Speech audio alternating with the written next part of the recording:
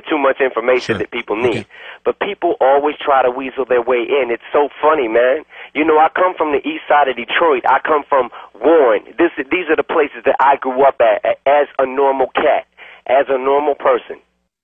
So you got to understand how it is for me to reach this level of fame and this level of stardom, and try to imagine what it could do to somebody's head when people that you think are your friends, and swear to God, when they're up in your face telling you that they care about you and that they're your friends and they would never do anything to hurt you, and then they do. You got to understand, like what it makes you go through mentally. On the phone with us right now is Eminem calling the Channel 955 Mojo in the morning show. The one part that made Jenny cry was when she said that... Fake tears.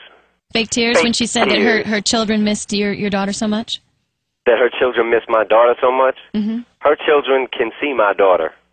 The problem is her coming here and her husband. That's the problem. I always told her, I'm not trying to mess up your marriage, but she let it mess up her marriage, and now I don't want drama from her husband. I don't want to have to.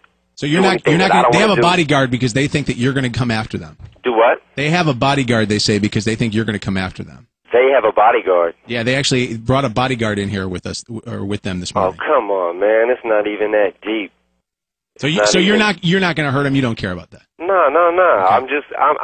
I'm just you know, I'm backing Kim up for what she said. I'm sitting here listening to the radio like, yeah, because that's the first time that Kim's ever really said anything in my defense or her defense. Will you back Kim up also? This girl was alleging that Kim was addicted to cocaine. That I'm not going to speak on. Okay, that's cool. You know, people have had their problems. Like, I've had my own little problems in the past, and I've come out and addressed them in the public eye, you know, and my road to success wasn't always perfect, and Kim's not perfect. But I'm going to tell you right now that girl who was sitting up there in your studio is the exact same thing that she says she's not, that she says that Kim is. All right, let's do this then. We got Eminem on. Let's talk happy thoughts. You got the big movie coming out. Are you excited? Hold on one second. Okay. You get another call? No. Go ahead. What was the question? The big movie's coming out, 8 Mile. Are you excited about this? I'm excited. I saw the previews. It looks great. Yeah, this is. I actually am excited. It's you know, I'll be the last one to like toot my own horn or anything, but you know, the movie in the beginning stages, like, I was a little nervous, but you know, as we was doing the movie, I didn't look at none of the playbacks or anything, so I didn't know how it was going to come out. I just did the scenes and just did them and felt like if I felt real in the scenes that it would work.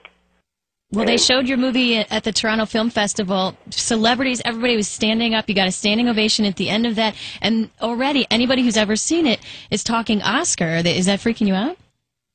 That's a little weird. Because I wanted to make a movie about kind of how I came up, not necessarily about my life, because I wanted to make a movie that, you know, the way that I came up is how there's so many other kids right now that are trying to come up the same way through battling. You go down to the St. Andrews or whatever, you go down to what used to be the hip hop shop for us, and places like that, and you still see ciphers going on and kids battling and doing anything to make it, making their demos and stuff. Anybody who is trying to make it in music, I wanted them to be able to relate to this movie, and I think that's what it captures. You know what? We just had Kim on with us a second ago, and she didn't like the choice of Britney being playing her. And I thought maybe she thought Britney was, you know, very, very beautiful, and then you heard what she said. Oh, yeah. Britney's a beautiful woman, obviously. She's cute. Kim doesn't think she's cute. Britney's cute. She's hot. But, you know, I've got not really good things or bad things to say about Britney. When you were picking somebody to play your mom, I mean, when I'm going to pick somebody to play my mom, I want somebody as hot as Kim Basinger playing my mom. You know? Yeah, that was a little weird. I didn't pick her, though. It wasn't like she you know, Curtis Hanson did most of the casting. So when he told you who was going to play your mom, what was your first reaction? Yeah.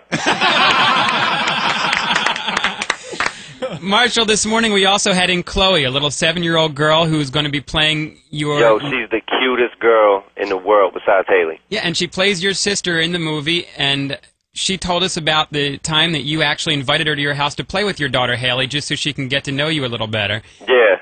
It sounds like, a lot of people can't separate, and we have the same problem with Bob with Kid Rock, that a lot of people can't separate you guys and your rapping role along with the personal side of you. How do you rate yourself as a father? How do I rate myself as a father? Yeah, because there's a lot of people out there that aren't fans of you and your music, and they might look at you and... Betty screaming 10. She's there. I don't know. I do the best I can. On a scale of 1 to 10, like a 20. Always humble. I tell you what, before we lose you here, I know you got to go. It's your birthday, celebrating 30 years old today. Eminem, can you do an Eminem Mojo in the Morning liner for us? Eminem Mojo in the Morning Can liner. you just say, because we know you're listening. So good at your freestyle. We know that you're listening. You can oh, do come whatever on. I'm just waking up. I got sleep in my eyes, man. I'm not good at that this early. Hey, this is, Eminem, you're listening to Mojo in the Morning. I wake up with Mojo in the Morning, or... Yo, what's up? This is Eminem. You're listening to Mojo in the Morning. I wake up every day to Mojo in the Morning, and I don't ever want to wake up like this again in the morning. Good answer. Is your Aunt Betty working on the cake for you right now? I don't know what she's doing. I don't know what she's got. We don't really have anything planned tonight, so, Where's the birthday party? You don't have nothing yeah, in stone? There's nothing that's really planned. Surprise some people, okay? Surprise some people? Oh, I'm sure they might be surprising you. Maybe I'll throw my own party. There you go, buddy. We got a good gift for you. It's a book you can light your candles with. Right.